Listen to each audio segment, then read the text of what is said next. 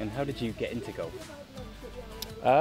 Through my dad, actually. My dad was a keen golfer, and probably once a week we used to go down to the local range and just practice, and then there was a par 3 course we used to go and we used to play, and then that's how I learned how to play and then progress from there, really. And are you willing to divulge what your handicap might be? It ranges, really. I'd say from about 8 to 10, depending on how much I play. Yeah, it ranges from there. It's not bad, yeah. So I'd say if I practice a bit more, then it probably would be a bit lower.